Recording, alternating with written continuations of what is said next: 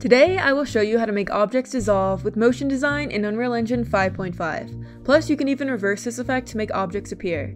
The first thing you need to do is download an object to dissolve. For this tutorial, I'll be using this Roman statue.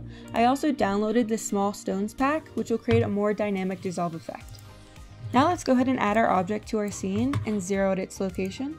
It's time to head over to motion design mode. If you don't see motion design, make sure your plugins for motion design is enabled. Now hit this operation stack, and with your object selected, hit add modifier, and under conversion select dynamic mesh converter. Now when we go to add modifiers, we see a lot more options here. Let's select plane cut. Let's go ahead and rotate it 90 degrees on the Z axis so we get a profile cut. We can play with the plane origin. I want it to be over here for frame 0. And then we can key it, and this will add it to our sequencer. If you don't see a sequencer, you can add one right here. And now let's go ahead and go to our last frame. And so now let's go ahead and adjust this.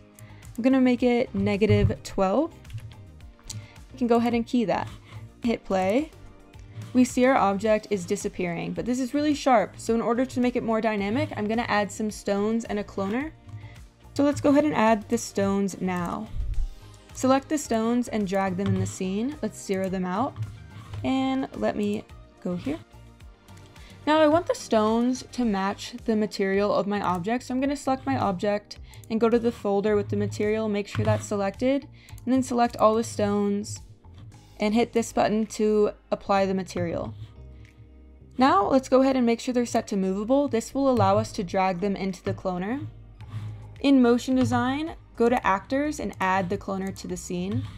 Let's select the cloner and zero out its location and rotation and delete the default cube. Select all the stones and drag and drop them into the cloner. Let's select the cloner and under layout, change it from grid to mesh. We can use this picker tool to select our object, and now you're done. Just kidding. Let's go down to sample data and change it from vertices to triangles. And let's change the count. Let's make this a lot higher. Let's make this 12,000. And now we got a lot of stones on our head.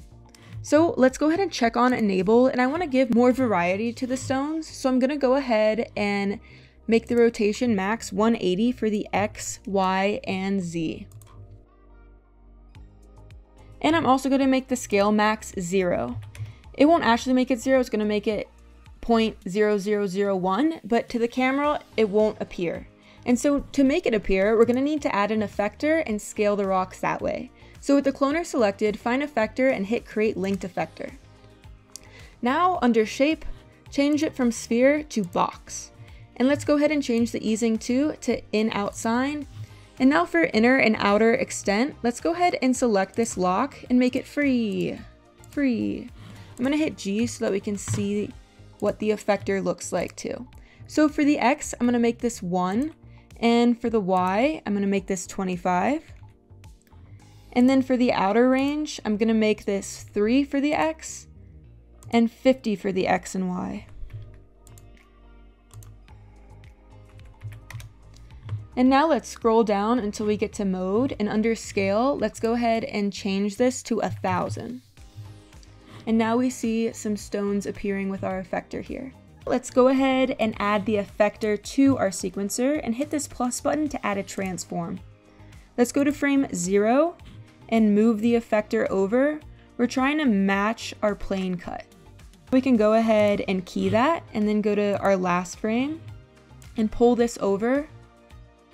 Let's make sure it's looking good along the animation. So I'm going to pull this over so it's more centered to the plane cut, and I'm going to add another key.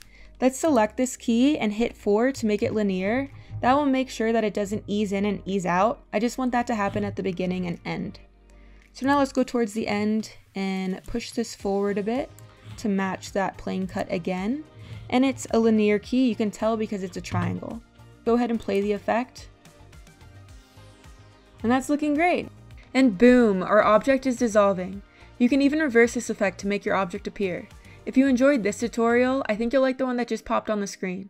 Don't forget to like and subscribe for more Unreal Engine tips and tricks. Thank you for watching and have an awesome day.